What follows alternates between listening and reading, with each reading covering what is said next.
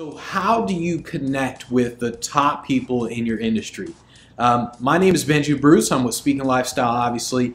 And for the longest time, I've always wondered, like, okay, how do you connect with the top guys in any industry? And this is a very simple way, a very elegant way to do it, to connect with the top guys in any industry whatsoever. In fact, the longer they've been in the industry, the easier this is going to be for you.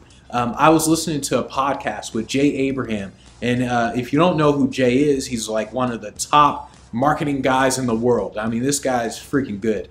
And so I was listening to it, and on the podcast, he was talking about how he's not so good with technology, and how he's just not good with technology.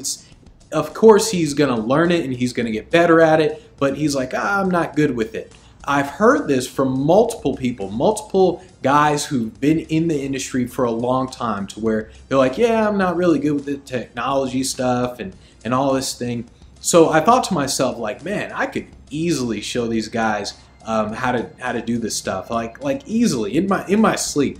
And that's when it hit me. I was like, man, if I wanted to connect with these guys, what I would essentially do is I would approach them and say, look, you don't know how to do this technology stuff. I can set up the whole system for you.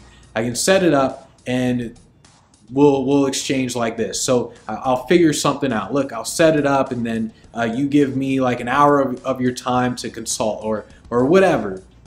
But basically, it wasn't just Jay Abraham who said that. It was multiple speakers who have said this, not just speakers, but a lot of people who have been in an industry for a long time.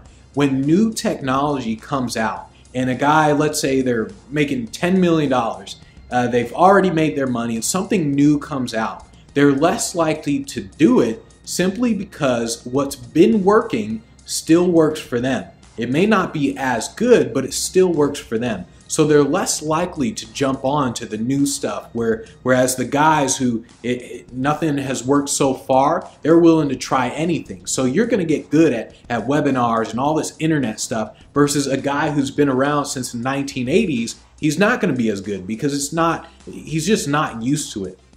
So if you approach these guys and you say like, hey, I'm good at webinars, I can set up the whole system, the webinars with the automation and all this stuff. I can set it all up for you and take your content from your speaking and take it and do all this stuff. And then as long as you do this, I mean, I really don't recommend just doing it for free. I recommend you get something out of it at least. I mean, either you split profits or maybe you get some of their time to where you get coaching from them. But basically, think about it. Whenever new technology comes out, you figure out who doesn't know how to use it just yet, who's very successful that I want to talk to, who doesn't know how to use it, and then you basically say, I'm going to do it for you as long as, and then bam, you set something up. So new technology basically means new opportunity for you. So that's how you connect with guys who are essentially untouchable in an industry.